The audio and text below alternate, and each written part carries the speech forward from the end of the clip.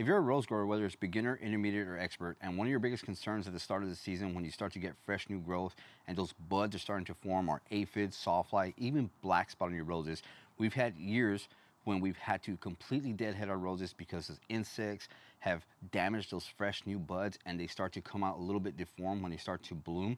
It's just very discouraging to continue to grow roses for some of you beginners especially. Some of you intermediate and expert rose growers probably been using some products in your garden to make that stuff go away and have some healthy roses. But I have a product for you. If you haven't tried it, definitely suggest you try it. We've been using this for a couple years now and it's done great in the garden. It is Ivy Organics 3-in-1 Plant Guard. It protects against sunburn, insects, and rodents. The key one being insects, because we always get a lot of aphids, a lot of sawfly, damages not just the buds, but the foliage as well. You start to see those markings in the back of those leaves, and then they start to turn brown and die, and the rose just looks very, very terrible throughout the whole season. So what Ivy Organic 3-in-1 Plant Guard does, it's actually does a few things. Again, it protects against sunburn, protects against insects, and it protects against rodents. Our main concern is the sunburn and the insects. Now, they sell it like this in a spray form that you can actually buy off their website, or you can buy this paint can here that has the powder and the oils that you can mix into a foliar spray yourself. Now, we're gonna go ahead and mix this in a 1-gallon sprayer so we can go around and spray all our roses rather than just using the spray bottle. This is gonna come in handy if you have a few roses, and it's not just for roses, it could be for ornamental shrubs as well. Vegetables, you can spray this down and it'll do the same thing that it's going to do for our roses here. Now the great thing about Ivy Organics is when you spray it on as a foliar form, not only does it protect against those things, but it produces a kind of a coverage around your foliage as well that's going to protect that from sunburn, but it's also porous, so it's going to allow that photosynthesis to happen as well, but it's going to prevent a lot of those insects. Now, it's not going to stop any insects from crawling on it, but it's going to prevent them from starting to chew at your leaves and lay eggs and all that other dirty stuff that insects like to do on your plants. All right, so before I get going with this, the first thing I'm going to do is I'm going to open up my sprayer here. I'm going to go ahead and put a good amount of water in here so when we start to add our ingredients, it just doesn't sit at the bottom there. So do maybe about 1/4 of the way here.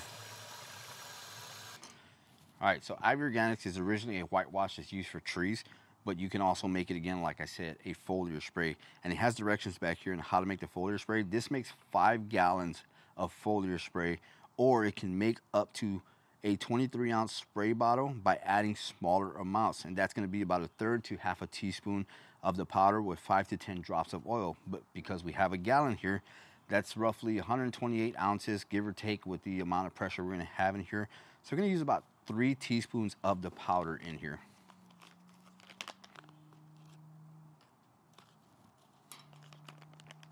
Then it says 5 to 10 drops per 23-ounce spray bottle. So again, do some math here. That's gonna be about 40 to 50 or so, give or take, drops of this oil. All right, so we went ahead and did 45 drops of this oil. Just love the way this oil smells. Can't believe something that smells so good distracts from a lot of insects trying to get on plants and stuff. All right, so after we've done that, we're gonna go ahead and fill it all the way up. Actually, only gonna fill it about halfway up. We're gonna shake it vigorously to get this all mixed up in there.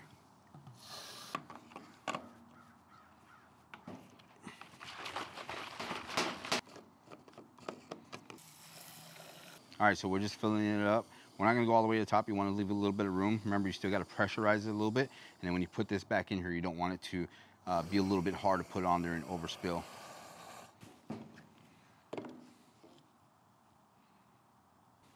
All right, we got our screw top back on there, and I did exactly what I was just saying, not to overfill it too much because I got a little bit of that foamy stuff here on the outside of it. I'm gonna go ahead and just soak that up, clean it off. All right, so now that we get that done, it's time to go spray our roses, but we're not gonna do that quite yet. One thing you wanna do is when you spray anything on any of your plants, you wanna wait till sundown or early in the morning. You don't wanna do it when pollinators are out and about in the garden. You might overspray them, you might deter them from coming back to that plant. So just wait till later in the evening or early in the morning. We're gonna go ahead and wait till later in the evening. I'll take you guys out there, show you exactly how I apply the product. All right, we're out here a day later. Yesterday, the sky started getting dark on me, started to drizzle a little bit, and I didn't want to spray it when it was wet. But I'm out here with Gertrude Gico, and I wanted to show you guys a little bit of what's going on already, because the heat just absolutely came out of nowhere. We were expecting some frost, but the temperatures have been a consistent 60 degrees and above. So everything has leafed out. Gertrude already has some buds going, and with those buds come the aphids.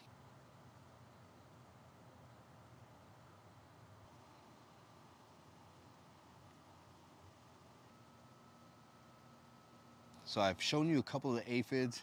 There's a couple on the buds here. I want to go ahead and get this rose sprayed so we don't get anything else coming. We got a little bit of sawfly. Some of the other roses, this one didn't get too much sawfly, but I'll show you some of the other leaves on some of the other roses. The sawfly is already starting to eat underneath, and you can tell when it's sawfly because they eat from underneath, and you start to see the lines in the leaf there. So again, this is gonna be a quick video, just spraying it down, showing you guys how I spray it, how I get complete coverage on the roses so they don't get attacked by a lot of these insects. Now, a lot of these insects are going to happen naturally. To deter that, you can invite some birds also. We have bird feeders all over the place. We constantly fill it with bird food, bird seed, so they can come and they'll start eating some of those little insects that are on the roses as well. So that's a natural way to do it. Now, we want to use nothing but organic stuff here, and that's why I'm using this spray from Ivy Organics to go ahead and protect our rose organically. We don't want to use any other insecticides or anything that's going to deter some of the pollinators. Like I said earlier, that's one thing I don't want. I want pollinators to be in our garden, to enjoy the garden, enjoy the flowers, and absolutely be all over this place. So I'm going to get started by spraying this rose. And all I'm going to do is, with the sprayer, just spray it completely over the top. And I'm going to start from the top so it drips down to the bottom. And you'll see it immediately start dripping to the bottom. Now you want to get complete coverage. Here, I'll do this real quick on here so you can see on the camera how much coverage I want. You want it to be soaking wet. Now this will dry up, like I said, and it's translucent and it is porous as well. So it'll still be able to absorb any rainfall, any sunlight that's going to hit these roses.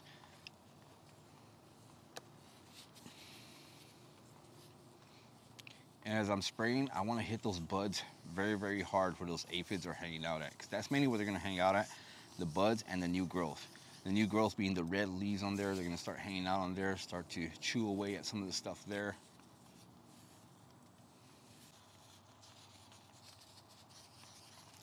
All right, now that I'm done spraying the top, this is what you want. You want it soaking wet, you want it dripping pretty much all over the place, like it just rained on these roses. You want full coverage all over. Once I'm done doing that, what I do is I turn it upside down and I start spraying underneath the leaves, because you want coverage underneath as well, because that's where that sawfly hangs out at.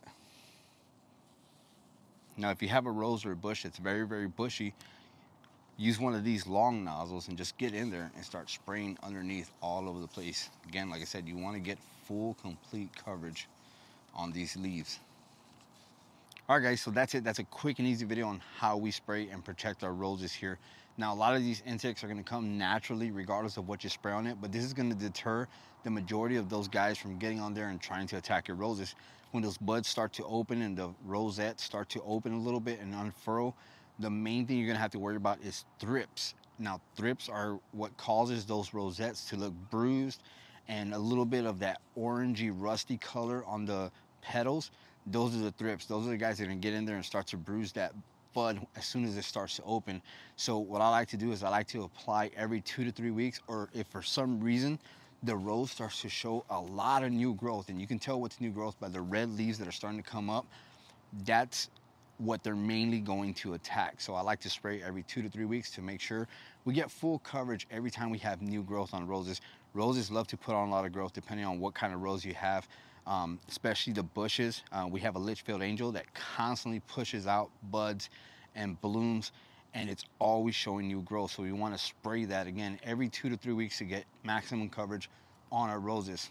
All right, so that's gonna do it for this video, guys. Like I said, I hope you learned something. I hope you took something from this video, how to use this product. If you have any questions on the product or the care of roses, please leave them in the comments down below and we'll try to answer them the best that we can. If you're not subscribed already, please hit subscribe. We have about 60% of you that are not subscribed watching our videos. Those of you guys that are watching it, awesome, we appreciate that. If you haven't given this video a like, give it a like, and we'll see you guys in the next video. Bye.